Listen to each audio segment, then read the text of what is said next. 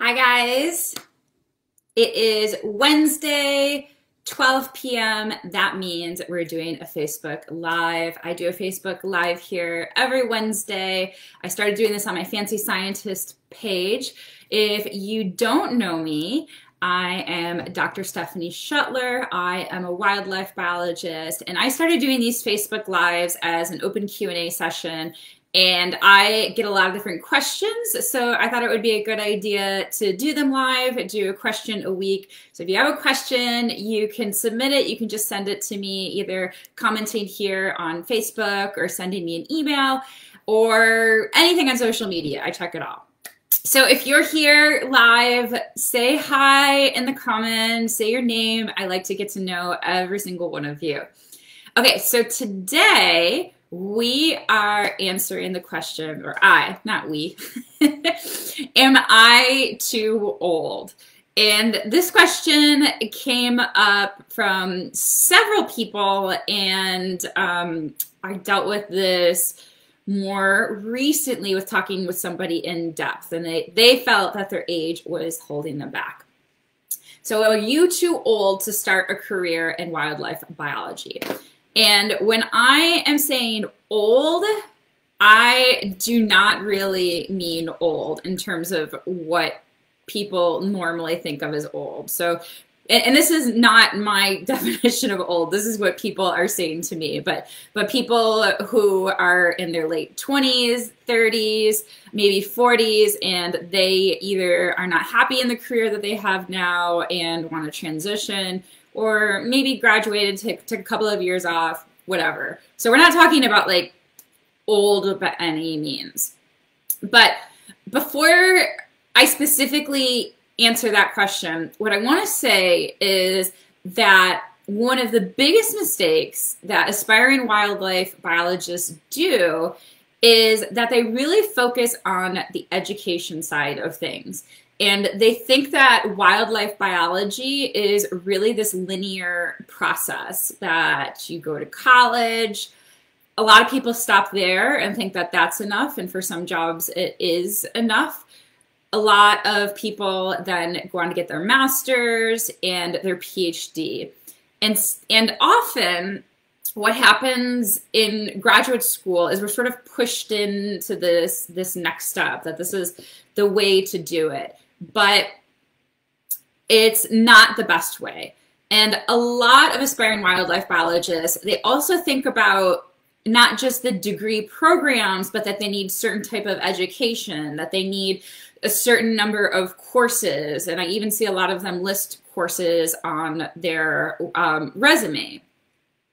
So if you're older, in your 20s, in your late 20s, in your 30s, and you're thinking that maybe it's too late for me, that there's going to be classrooms full of young students and I'm going to feel out of place, well, they may feel a little bit of that way in undergrad, but I'm going to track back to that.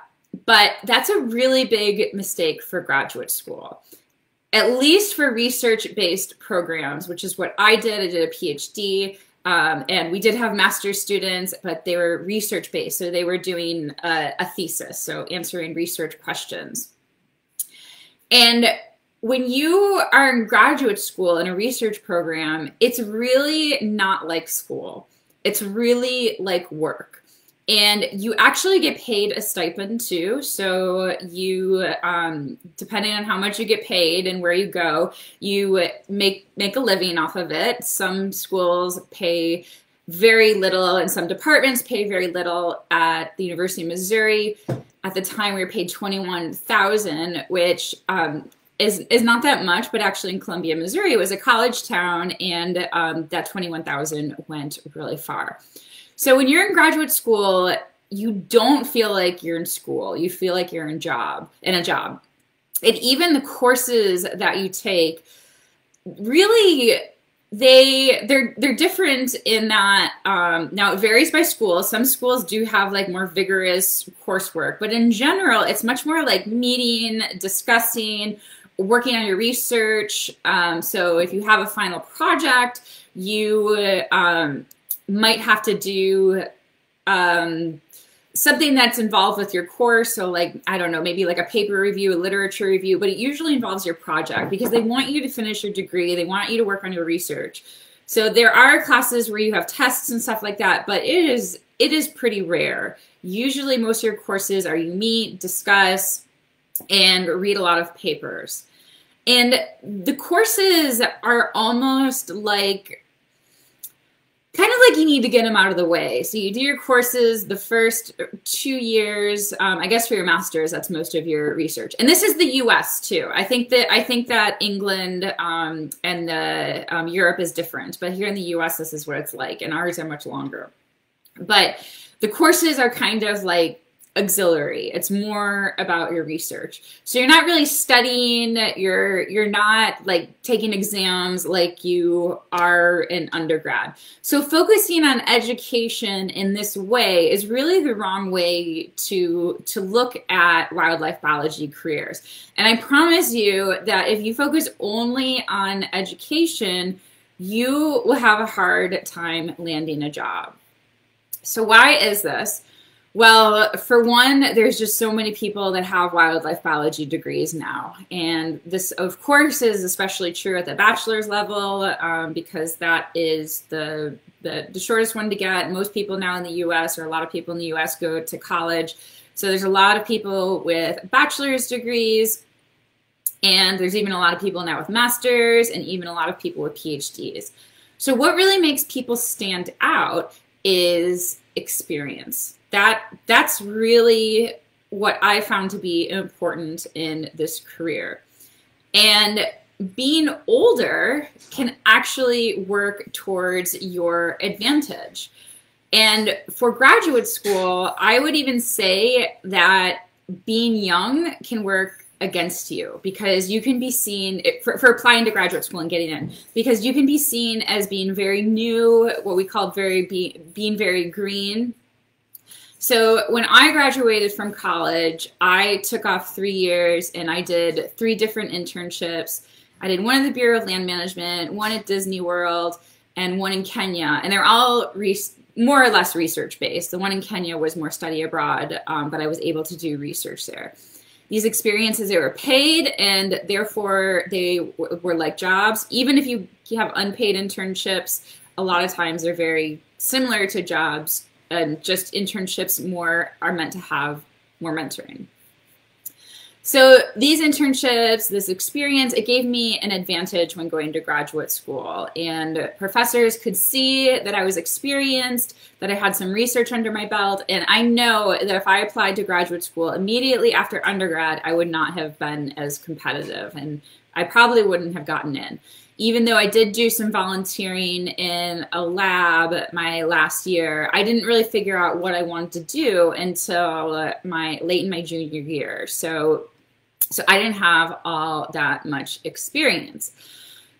So going to graduate school, you absolutely, I would wait a couple of years after you graduate. If you did the normal plan, if you did, you got your wildlife degree or biology degree, and you're thinking about going to graduate school, yes, having that experience, being older is actually an advantage. So it's 100% still doable.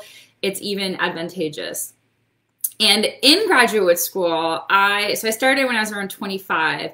And I was actually one of the younger students. Most of the students in our department were in their late 20s. I would say even most were in their 30s. And we had students in their 40s too. And all of my friends that went during the same time of me, they now all have jobs in wildlife or ecology, evolution. Some of them, I was in an ecology and evolution department, so some of them were not necessarily interested in wildlife biology or conservation work. So they were all successful. So it's really never too late. So what about if you are like completely in another area? Like, I'm talking with somebody and they have a degree in French. Like, is it too late for them to go back and get another degree? And did they, waste all that time? I don't believe in that in general. I believe that everything helps get you closer to where you need to go, even if it does seem off track. But no, again, it's not too late. So one of my friends, she's now a professor at Elon University in North Carolina. She had her degree in art and Russian studies. So she did have to go back and get some extra coursework. She didn't get another degree. I think she spent maybe a couple of semesters getting some science classes and some math classes that she needed to get into graduate school, but she did not need to get a whole new degree. So where you need to go is, again, figure out where you need to go. Let me word that better.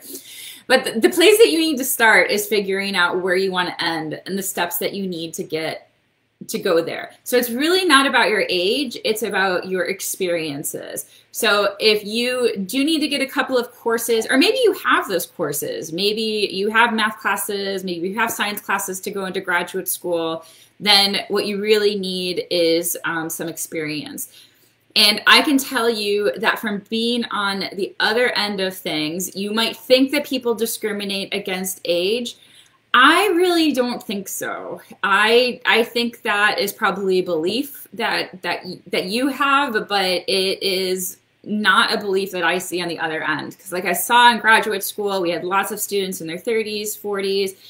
In our lab, we've had volunteers who were older. Now, they weren't necessarily going at it for a career, but I mean, they did great work. And from our perspective, really having somebody who has been out in the workforce, even if they have a job that is not related to wildlife biology at all, I totally think that you can spin and market that towards your advantage, especially with so many science jobs having to do, they usually have some component of communication in them, so knowing how to write well. A lot of these entry-level jobs are data entry, and if you're in like an office job, I mean, you're probably doing things like managing databases or entering client information. I don't know what people do in normal jobs, but a lot of those skills can transfer over. And I would say that it could even make you more competitive because people will see you as being more mature, more responsible. You're physically older, but you've also had that job experience. So you'll have to figure out the jobs that you want and then where you want to go, and then try to fill in those gaps to be able to get where you want to go. So I have this tool that I created. It's the job tracker. It's a spreadsheet, and it is basically a way for you to study the job market and organize your jobs so you can understand what is needed for those jobs. And you can use that to try to narrow in on an area of interest for you. So if you decide that you want to work in birds, for example, that you might have the educational experience, but you need to get some of that other experience, you can start contacting organizations or people that you want to work for or volunteer for to get that additional experience to make you more competitive. Before we end, if you guys have questions, you can post them. Before we end, I do want to add that something you do need to think about being older is finances in this career. This field does not pay a lot. This field has not caught up or has not kept has not been at the same rate as other fields in terms of increasing salaries. It's kind of remained stagnant, and as I'm sure you know, things are more expensive nowadays. So if you're older, if you have a family, really use that job tracker and do check the salaries of the different jobs. And if they don't post them, see even if you can call to get information about them. Because you gotta survive, you gotta live, you gotta eat. And like I said, a lot of these internships and experiences, a lot of times they're volunteer, which is unfortunate, but it's not changing yet.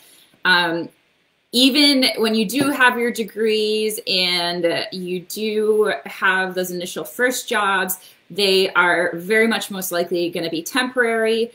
You are probably going to have to move around a lot your first few years. So even if you have your master's degree, some of my friends with masters, they moved, or they had temporary jobs for 3 years. I know one person who had temporary jobs for 3 years until she got her first permanent job. So if you are somebody in your 40s and you have kids, or you want to have kids, or you have a mortgage you have to pay, that's something that you really need to consider and to decide for yourself if it's worth it to switch over to this career. Unfortunately, it's one of the things that we need to think about. But even if you are young, I recommend you think about that too, because it's just tough out there, and that's a reality of the situation.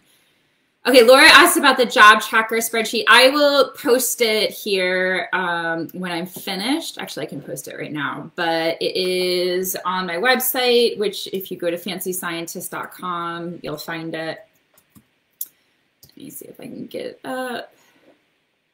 Yeah, so I recommend looking at the jobs you want now. That is the #1 thing you need to do. Okay, so I am going to end this video. Thank you guys so much for watching. Again, if you have questions, just let me know. I'm here for you guys, and thanks for watching. Bye.